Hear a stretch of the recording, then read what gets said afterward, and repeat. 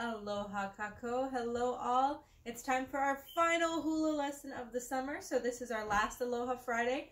We're going to take a nap in August and then we'll be back in September.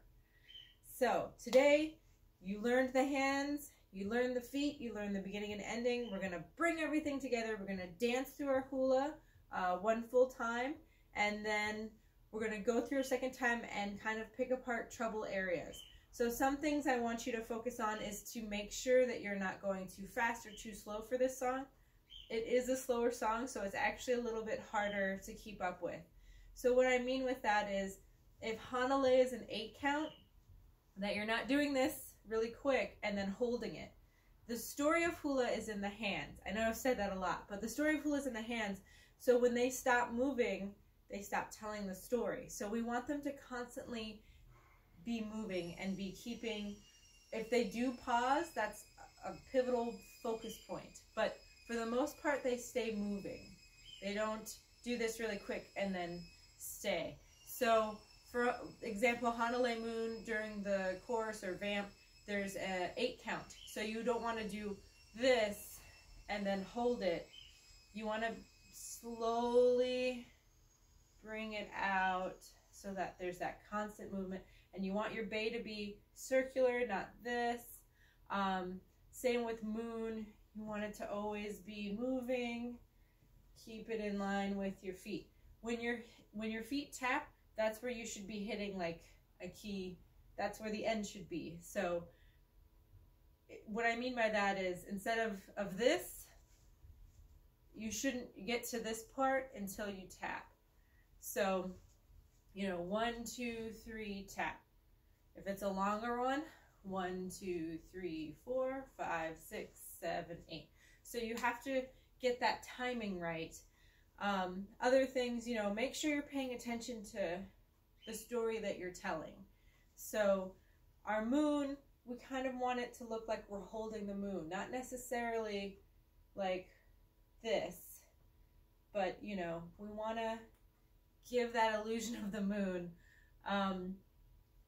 So just little things like that. And we always want our elbows up. So, when we're doing the vamp, we don't want it to look like this. We want nice, strong arms. When you're doing Kauai, you definitely want those nice, strong, proud arms because you're representing the island. So we'll go through things like that after we dance the hula one time through so we can really, really make sure that we know it. And are we ready? Okay, here we go. It's going to happen.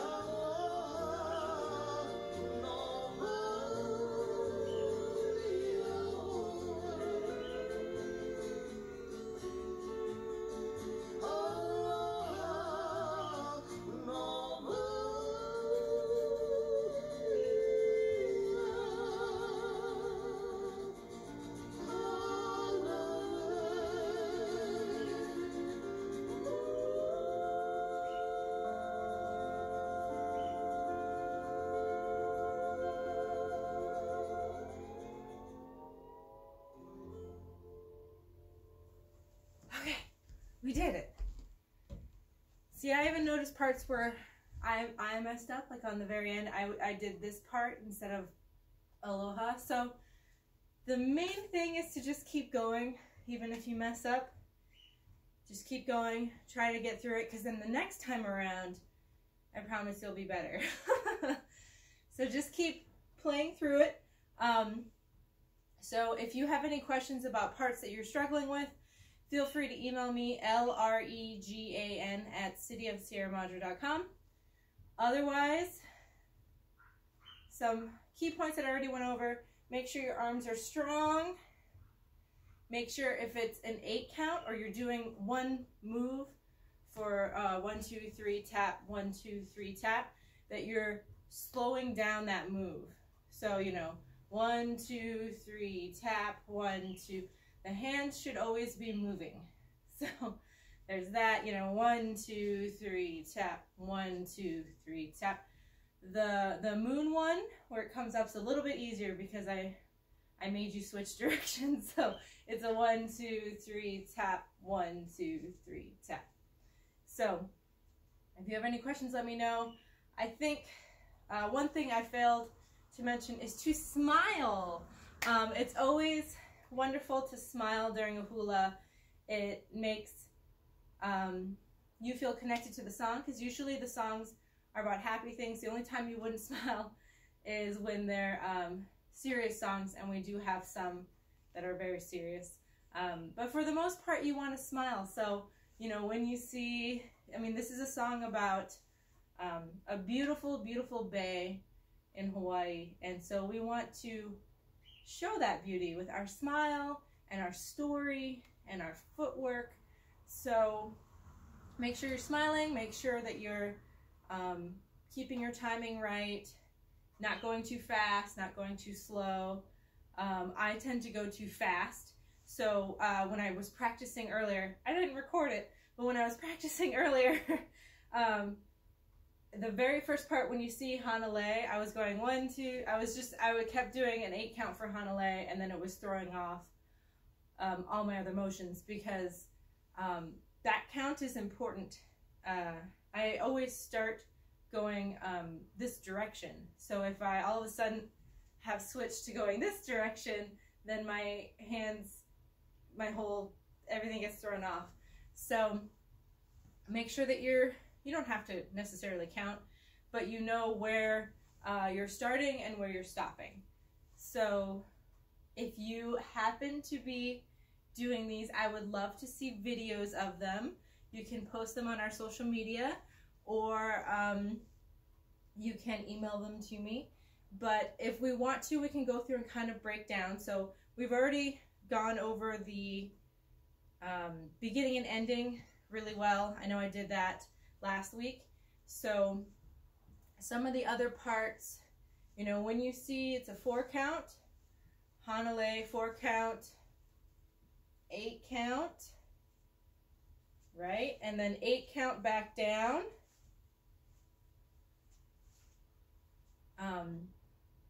Be in heaven. Okay, and then 4 count. And then another thing I wanted to mention with the helas is to make sure that those are going slow. It's really easy to do this, and then you're just kind of sitting there. So you'll be in heaven by the sea, 4 count.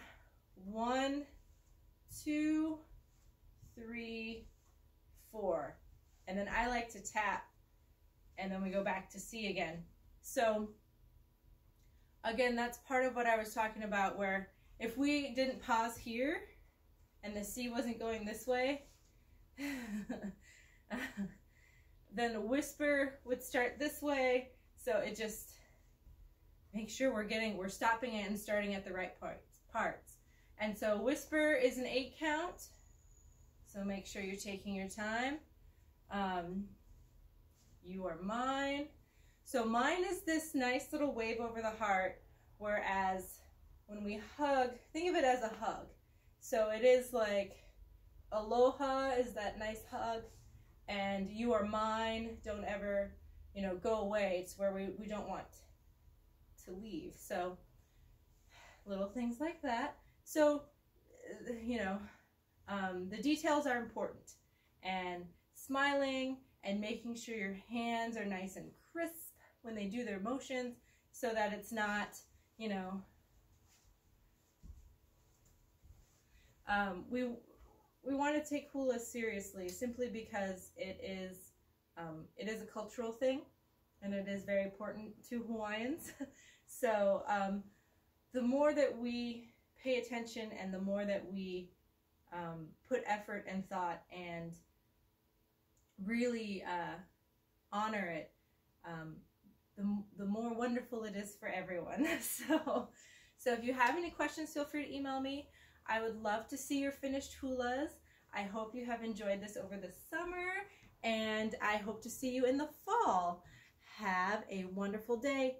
Aloha.